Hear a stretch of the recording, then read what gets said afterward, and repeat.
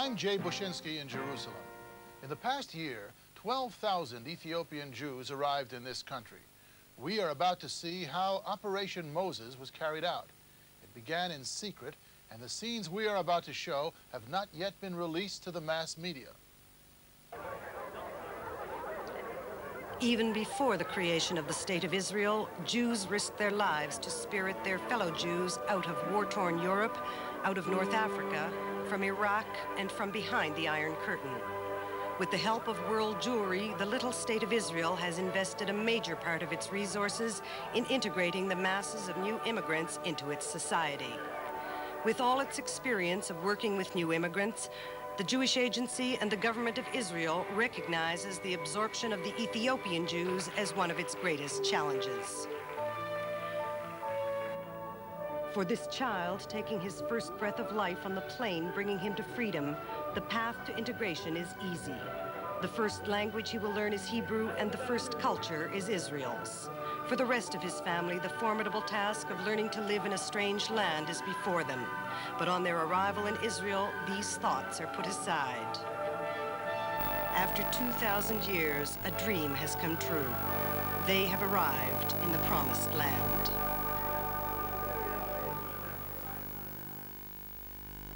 With me are Uri Gordon, head of the Youth Aliyah Department of the Jewish Agency for Israel, and Chaim Aron, head of the agency's Immigration and Absorption Department. Mr. Aron, why were the Ethiopian Jews airlifted to Israel? You see, the Ethiopians started to come to Israel since 1977.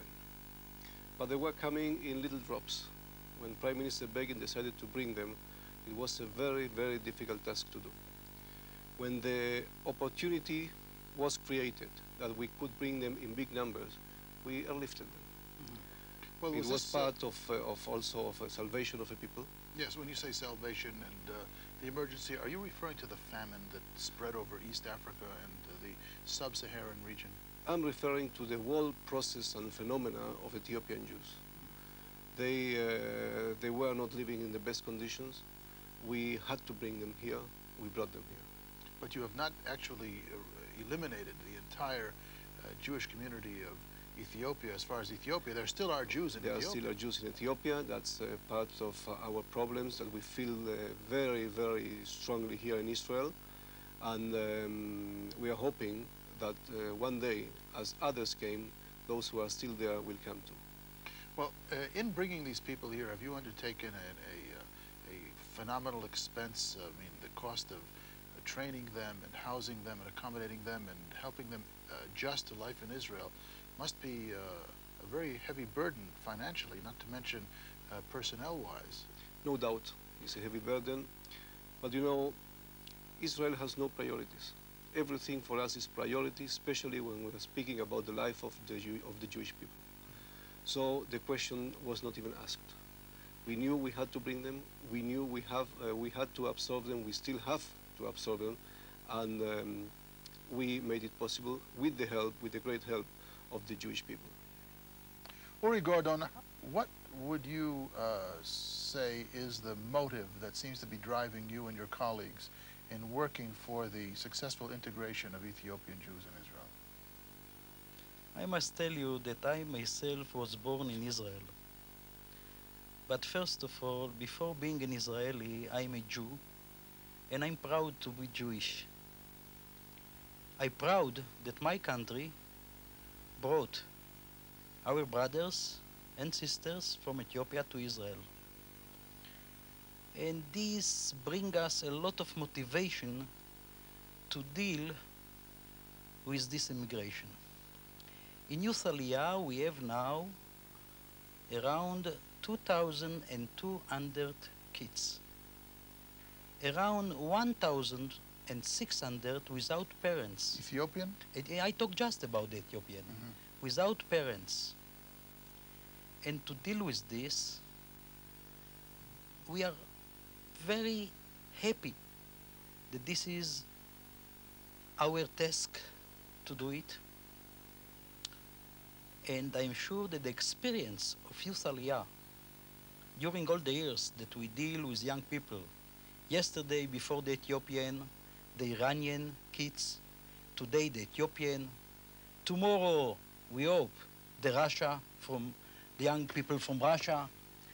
We have a lot of experience, and I'm sure that after 5 years, 10 years, these kids will be good citizens and beautiful, real flowers in my society. Despite the fact that the Ethiopian Jews were cut off geographically from their biblical roots, they maintained a spiritual link to the Holy Land that dates back to the first temple of King Solomon. For over 2,000 years, the Ethiopian Jews have looked to Jerusalem as the source of their culture and history. Even in Ge'ez, the religious language of the Ethiopians, it is possible to detect the names of their Jewish forefathers. Among the Ethiopians, there is a common belief that they have a common historical origin with the Jews. They call themselves Bietא Yisrael, the House of Israel. They believe that a local monarch, the Queen of Sheba, journeyed to the court of King Solomon. From the romance that blossomed between them, a son was born who took the Ark of the Covenant back with him to Ethiopia. Some of the Ethiopian Jews believe that they are descendants of the soldiers Solomon sent to protect his son on the journey. Once members of a proud, courageous monarchy numbering in their hundreds of thousands, they have dwindled by the forces of man and nature to a mere fraction of what they were. They have been reduced to making tools and handicrafts, work despised by their neighbors who call them falashas, outsiders.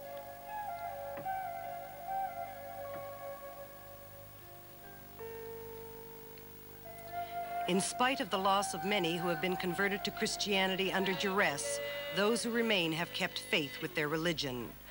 Mourning in the villages of Gondar and Tigray provinces is a common sight. The death may have been caused by famine, disease, or attacks by hostile neighbors. Life is unbearable in the villages, and when the State of Israel indicated its readiness to accept them, they left in their thousands. In a top-secret rescue mission, some were flown out of makeshift landing strips, but the majority fled on foot. The Jews swelled the hordes of refugees seeking relief from Ethiopia's famine. On the way, many were attacked and killed by bandits, insurgents, and Ethiopian soldiers. They arrived at the refugee camps in a pitiful state. But when Operation Moses got underway and through ingenuity and guile, the way to Israel was opened. The Ethiopian Jews became the target of jealousy of their fellow refugees. The Jews have a home and refuge, they said. We have nothing. The Jews waiting in the camps asked their rescuers about relations in Israel. Pictures and letters have been their only link with family members they have not seen for years. Perhaps soon they will be among the fortunate ones to fly by devious routes to Israel.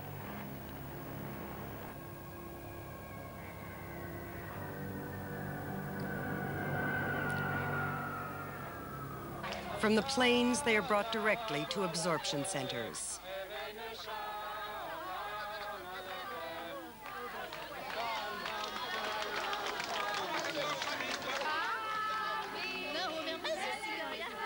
Most find the reception delightful, but a few find it a little overwhelming. I welcome you on behalf of the government of Israel and the Jewish Agency with the traditional blessing, Bruchim Habaim. We are all here to help you and invite you to approach us with any request or problem you might encounter.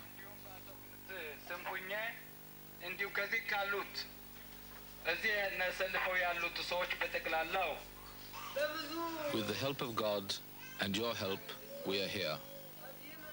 Just as God took Israel out of Egypt, so did he take us out from bondage and into freedom. Shoshana Ben-Dor, you're an ethnologist. Would you say that the Ethiopian Jews experienced culture shock on arrival in Israel? I think we all experience culture shock on arrival in Israel. But I think we can define the types of culture shock of the Ethiopians in 3 areas. The first area, I think, is a tremendous emotional shock at discovering that individuals who were completely independent, capable individuals, able to make a living and to provide for their families, in many ways in Ethiopia, in very hard surroundings, have no skills which make it possible for them to be independent individuals here, and they become completely dependent. Second? Second is the breakdown of the social climate, the social structure that they knew in Ethiopia, which was very supportive, and here does not exist. Finally, and I think for many this is possibly the most important, is the religious breakdown.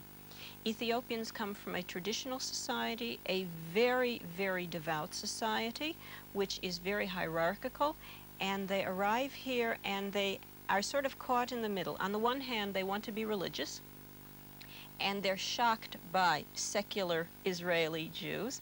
On the other hand, their Judaism is different in many ways from normative Talmudic Judaism, and they're made to feel very uncomfortable about this by those religious people with whom they wish to identify. This was a crisis immigration. It required emergency treatment, medical as well as psychological and social. All of us have problems with bureaucracy, but imagine being dressed in strange clothes and being asked strange questions in a strange language. Having your fingerprints taken for identification purposes seems very odd. The sick are taken away for immediate treatment. Many are suffering from trachoma, malaria, and other diseases rarely seen in Israel today. Malnutrition is rife, but fortunately, with the correct diet, the condition will disappear. After health, the next priority is to reunite split families. The Jewish Agency set up a special service to help in the search. When the Olim from Ethiopia started to come in large quantities, we were faced with a problem. They came in with part families. They were anxious to find out whether the rest of the family had arrived, whether they were here, where they were. And in the beginning, we tried to do it with normal handwritten lists, and our people were spending hours looking for single relatives or families. And we decided that we would try to solve the problem by using a computer. And we developed a program that would enable us, with whatever information the Ole was able to give us about their relatives, to find them, find when they came and where they were sent to. Truly technology in the service of man. But after the ecstatic reunions and the questions about missing relations are ended, they begin to think of the future. But the future holds many problems, particularly for the young. Tamar Dotan specializes in counseling services for immigrant youth. Tamar, do you encounter psychological stress among the young immigrants from Ethiopia? Yes, a lot of it is not necessarily visible on first encounter, but many of the young people have lost many of their family members. A lot of people have died on the way to Israel, and there's a lot of grief. People have also been separated from the family members who remained in Ethiopia, and they are not able to get their emotional support. They miss them, they worry a lot about them. But what effect does this have on them? The effect it has is that at the time when it's most necessary that they put a lot of energy into adjusting to a new society, they may not be able to do it because they're still in a period of grief over the people who have died. They're not always able to concentrate in school. They have to cope with a lot of stresses together. Oradonio, as a person who actually deals with the welfare services that are available to new immigrants, and in this case, immigrants from Ethiopia, what can be done to alleviate the problems caused by the transfer from one society to another? I think that first of all we have to help them to get or to keep the psychological support of the families. Those children who are in youth aliyah institutions, to let them to come and visit the families very often, So is for the youngsters in the age of 18 and 25 who are in a separate institutions. This is first of all. Secondly, I can say that in the groups, in those institutions of youngsters and youth, to try to work together with them in group work, to help them to show feelings who are very deeply inside them and they are not showing it. What do you actually do, I mean, in the group therapy or the group social work that you practice? What do you try to get out of the children that gives you a sign that you're being successful? What all the therapists are trying to do is to speak about emotions, because we know that in the refugees camps and later on, the people were so frozen. They didn't show any effect about things, very important things that happened to them that usually we can see with effect on others, but it's kept so deeply. So to help them to speak about things, help them to understand and to work with and to be open to other things later on. For example, in one of these groups, I brought some clay to the group and the girls made these dolls. This is a mother and a baby, and the girl was so happy about making them, so the girl who actually made these two dolls. That's in the Ethiopian costume, isn't it? Yeah, she took it home and she at home made all the clothes for the mother and for the baby, and very happily brought it back and presented it as a present for me. And it meant something. I think it meant a lot for them. It meant a lot for them, yeah. For the Ethiopian Jews, Israel is a new world. In a way, they jumped from the early Middle Ages to the 20th century. This ultra-modern building complex is very different from the tekels, the native huts of the Ethiopians. Most of the new immigrants are housed in one of over 20 absorption centers, such as this one in Jerusalem.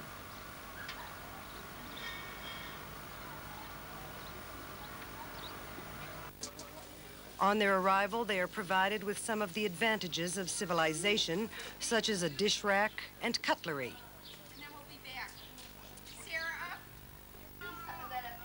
Ethiopian Jews who have already been in Israel for several years work as advisors and translators to the new arrivals.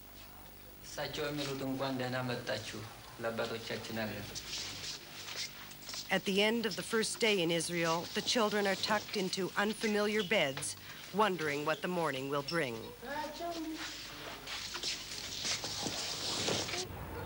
Culture shock. Skyscrapers, noise, and gleaming monsters replace the simple rural environment. Things that we take for granted seem to them to be a miracle.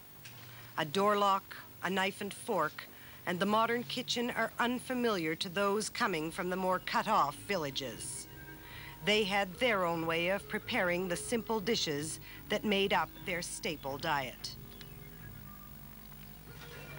It's hard for the Israelis to understand that the first demonstration of how a gas ring works can appear miraculous.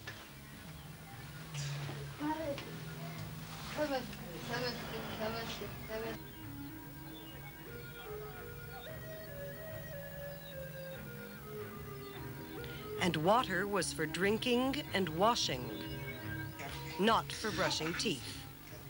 But then, their teeth were not exposed to the dangers of a modern diet.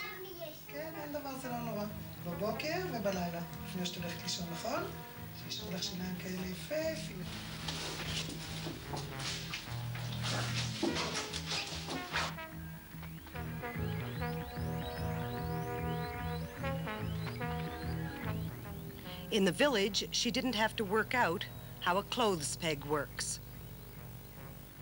The multiplicity of choice is confusing for the average housewife, but how much more difficult is it for someone who can't read the labels, who doesn't know how to use the merchandise on sale? Should you wash with it, eat it, or wear it? The new immigrants also don't yet understand the value of money. They taste the questionable advantages of modern culture.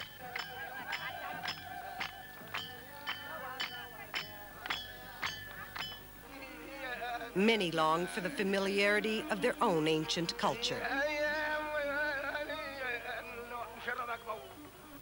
David Levine, what do you do to alleviate such problems in the immigrant absorption centers and other integration facilities of which you are in charge?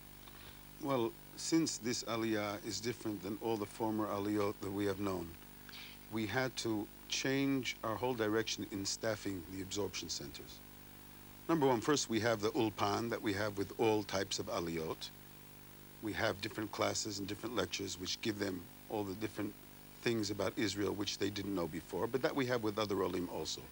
Here we had to make a change as far as staff goes with house helpers. We have a big staff, a large staff of women who accompany these olim from the beginning of their absorption till we feel that they can be on their own feet. To be specific, I'm talking about different problems which we don't have with other aliyot, such as how to go shopping, how to walk in the street, traffic, and things like that. In the initial stages, these people, these women are with them day and night, I would say. Eventually, as we see there's progress, they help them less. We also have different people in staff helping the children with homework and so on, which we didn't always have to have with other aliyot. To sum it up, we just have a larger staff with a more of a personal, taking care of them in a more personal way than before, until we feel that they're standing on their own 2 feet. The Ethiopian Jewish immigration included hundreds of children who arrived in Israel without their parents. They required special attention. It was given to them by the Jewish Agency's Youth Aliyah Department. One of Youth Aliyah's institutions, Hofim, was awarded the Knesset Prize as the institution which contributed most to the quality of life in Israel during the last year. It has dealt with hundreds of orphaned children. We hospitalized 92 children when they arrived here, suffering from malaria, from typhoid fever, from dysentery, from malnutrition, and from the wear and tear of a difficult journey to Israel. Emotionally, we've dealt with children who came here physically beaten, bruised, battered, raped. They had seen their families die on the way here. They have lost contact with their parents in many cases, and these children have required a tremendous amount of work by the psychologists and social workers who are on our staff. Educationally, we've dealt with children who came here completely illiterate and with children who had as many as 8, 9, or 10 years of education behind them. And as a result, we've had to create an educational program here to enable all of them to find their way into the mainstream of education in the Youth Aliyah program in Israel. The problem, he says, is with the new language. But another problem for the students is mastering new learning habits. At Yamin Ord, the new students, in order to adapt, receive help on a one-to-one basis. Both here and in Hofim, the staff are impressed by the Ethiopians' will to learn. For example, when they first arrived, they were supposed to go to a period of sport outside, and nobody showed up. And then it was realized that they won't go to anything that's not in a classroom.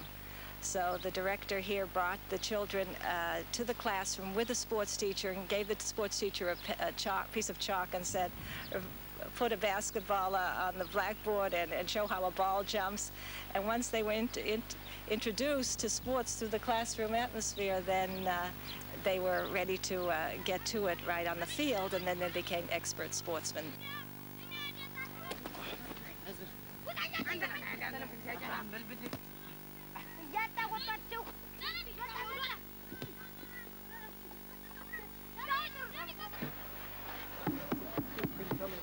Here at Hofim, we try to teach the children everything they have to know about 20th century technological life. At the same time, we don't want them to forget their Ethiopian heritage. So we maintain an entire program to teach them the things that they would be doing if they had remained behind in Ethiopia. We encourage them to make all of the native musical instruments, to sew the native dresses, to make the native utensils so that they will maintain a pride in the culture that they had when they were in Ethiopia. After generations of having to make a living by producing folk art and ironwork, the young Ethiopians can easily adapt their skills to modern uses.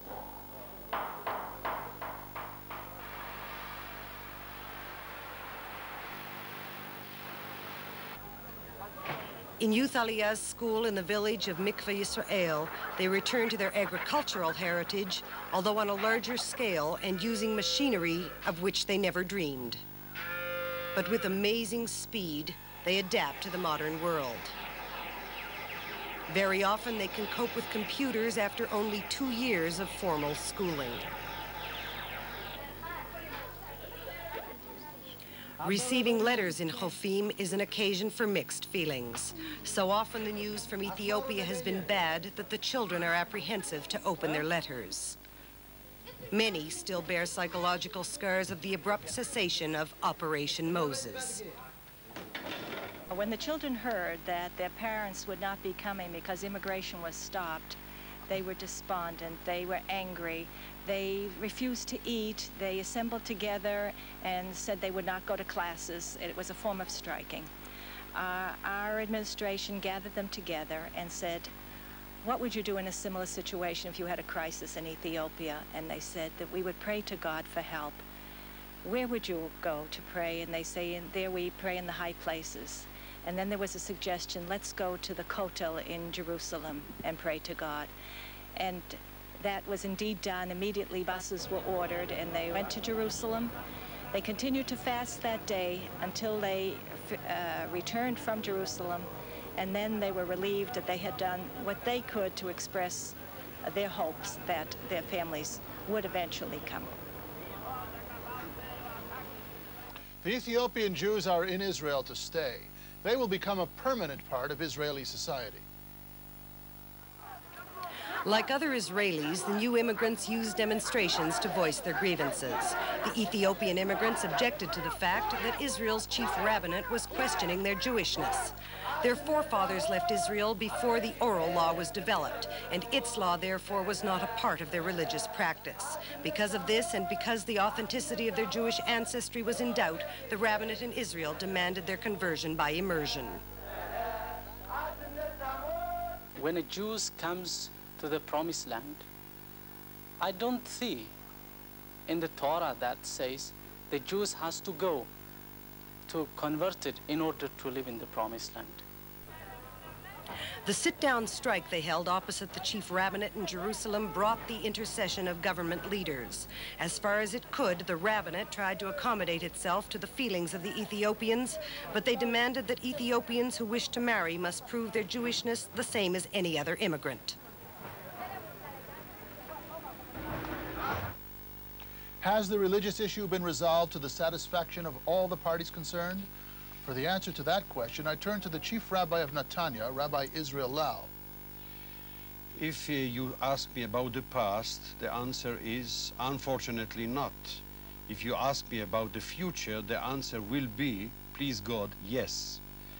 I want to explain that our outlook, the outlook of the chief rabbinate of Israel is that the Ethiopian Jews are Jews. They are Jewish for at least 500 years that we know.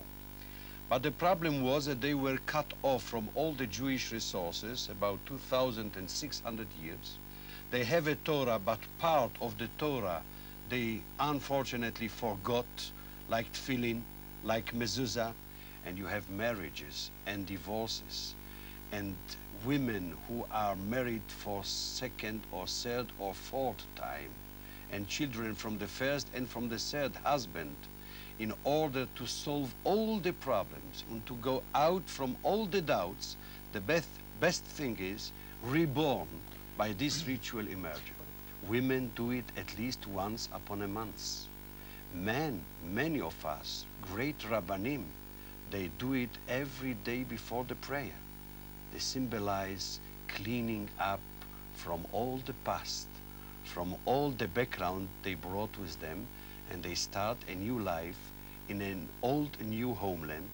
What's wrong?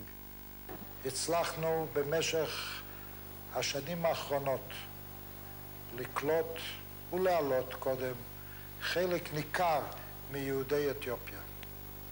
In recent years, we have succeeded in bringing home a great deal of Ethiopian Jewry. There exists a clear-cut decision on the part of the government and the Jewish agency to resettle all of Ethiopia's Jews here in Israel. I wish we could do it all at once. But we are going to spare no effort until we can see every single Ethiopian Jew here with us at home. את כל יהודי אתיופיה עולים ונמצאים כאן בארץ. What does the future hold for Ethiopian Jews in Israel? If those who settled in Israel in previous years are an example, with patience, most of the problems of integration are easily overcome.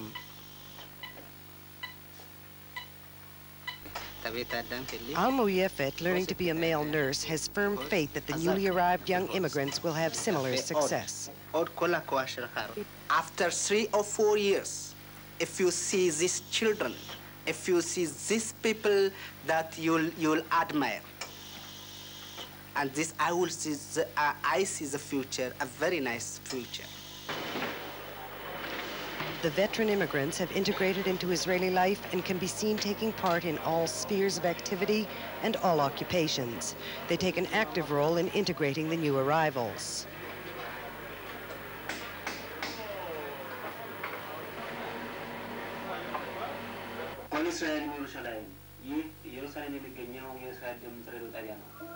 They staff Israel Radio's Amhara language program. ጠቅላይ ሚኒስትር ሽሞን ፔሬስ ባለፈው ረቡዕ ምሽት በተባበሩት መንግስታት ጉባኤ በመገኘት The process of absorption is slow and hard. When will we know it has ended? Well, I think we can say they're absorbed whenever we see that the Ethiopian Jews, when we can find Ethiopian Jews intermarrying with the other Jews who came all over the world, whenever we see Ethiopian Jews as parliament members, as when you see Ethiopian Jews as army officers, then we can say that they are fully absorbed in the Israeli society. The Israeli army is the melting pot of the state, and serving in it is almost a prerequisite for taking an active role in its society. Some of the young immigrants brought to Israel through Operation Moses have finished their pre-army training with honors, and the outstanding cadets receive awards. With pride, the Israelis who have adopted those lacking one or both parents celebrate the occasion. But what of those left behind?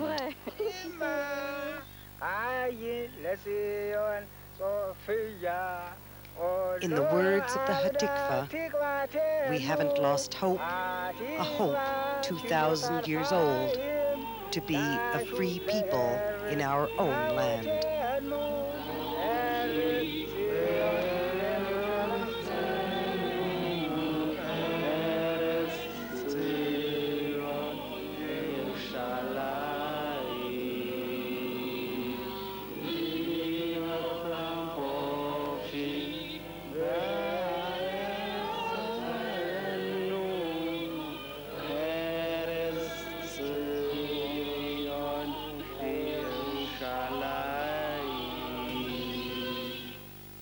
The story of Israel is a story of integration. It is one of the modern world's most successful examples of the molding of a new nation from the disparate and seemingly incompatible remnants of its ancient past. Immigrants from all over the globe, from every Jewish diaspora, have been recast as Israelis. And it will be the same with the Ethiopian Jews, if only because they will it, and so do the rest of the people of Israel.